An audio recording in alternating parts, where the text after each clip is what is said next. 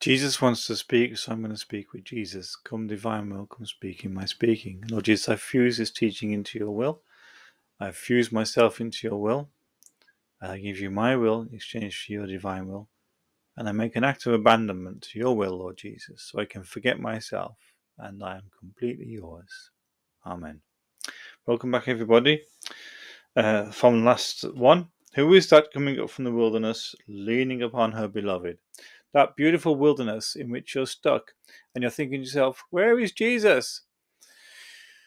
One of Louisa's greatest suffering in her beautiful wilderness was the privation of Jesus. November 6, 1909, the privation of Jesus purifies and consumes the soul. I was lamenting to Jesus because of his privations, and making himself seen for just a little. He told me, my daughter, the cross unites the soul ever more closely to me.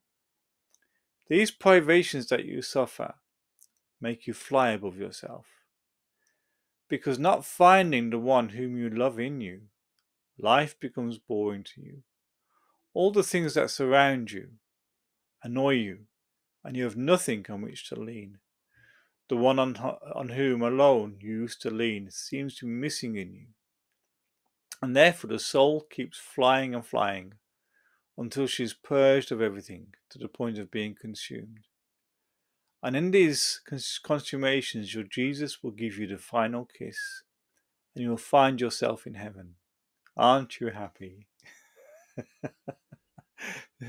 Don't you just love it when Jesus says, aren't you happy? While all the time he is causing you to suffer privations and heavy crosses. And you should be. Like he teaches her, the privation of Jesus purifies the soul.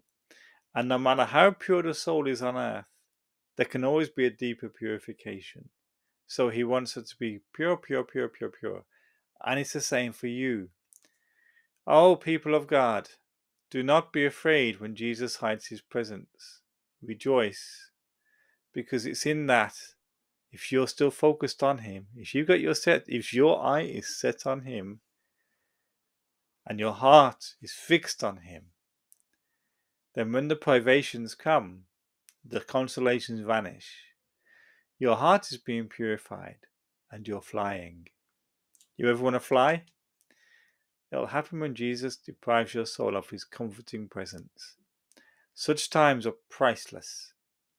They're priceless. You can't, the price of these things is beyond measure. You'll see it in heaven. The great saints all suffered this.